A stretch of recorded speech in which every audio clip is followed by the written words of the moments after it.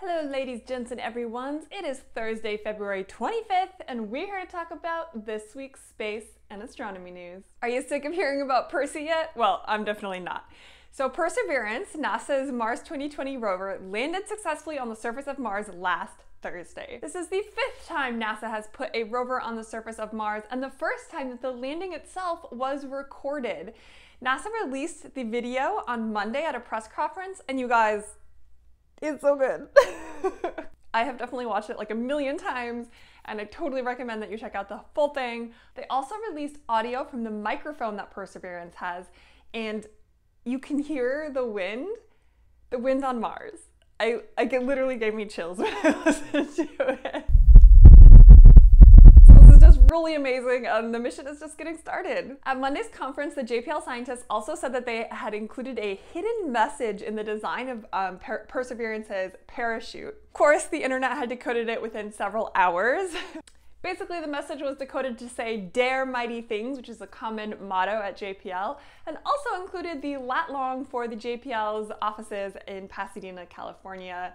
Something a little bit like this. So very cool. I'm sure they had a lot of fun putting those Easter eggs in. And of course, the design of the parachute itself, while this was a fun Easter egg, the asymmetric design is actually chosen for scientific reasons. So this wasn't totally just for fun. But what was totally just for fun, and I absolutely love, was they also revealed that Perseverance has a little rover family sticker on it, which I just think is adorable.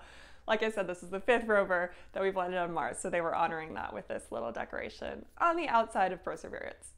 The SS Katherine Johnson launched on Saturday from Virginia.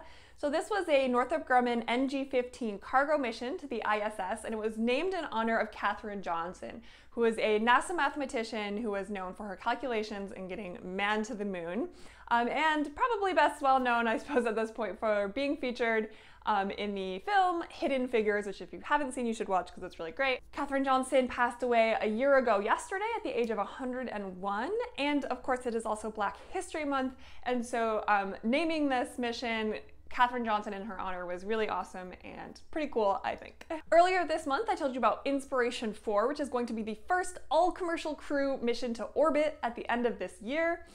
And not all of the seats have been assigned for the crew yet. So it's going to be a crew of 4. The first seat was reserved for the CEO of Ship 4, who is the one, kind of paying for this.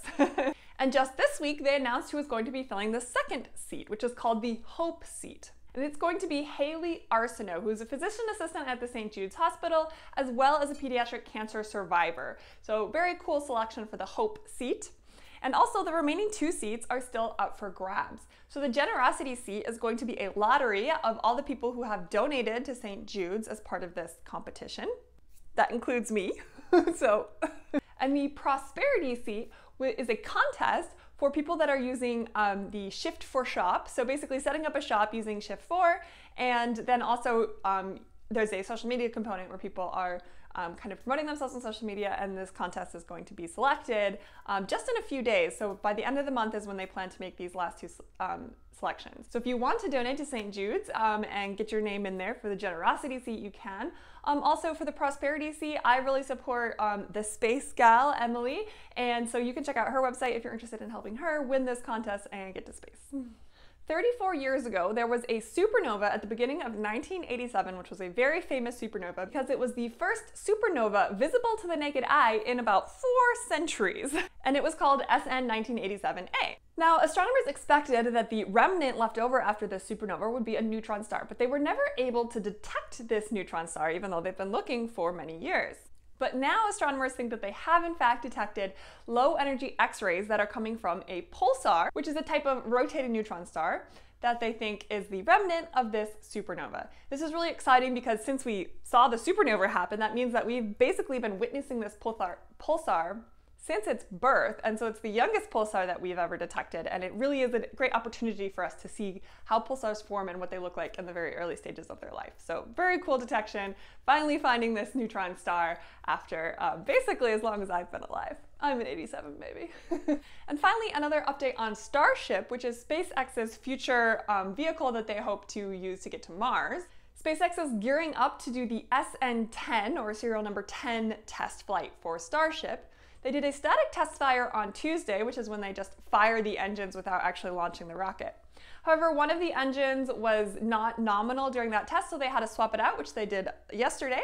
This will delay the test somewhat. They have to do a new static test fire now, but hopefully the SN10 mission will be soon. Elon Musk has given it about a 60% chance of success.